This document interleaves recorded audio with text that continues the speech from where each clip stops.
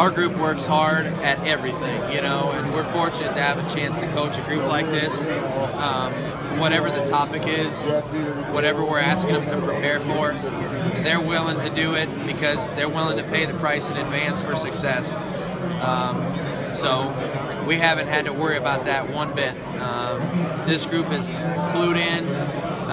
They're zeroed in on what our focus is and our target is, and that's trying to be as prepared as we can to play, you know, the best team we've played all season on Sunday night, you know, and this is going to be our greatest challenge to date.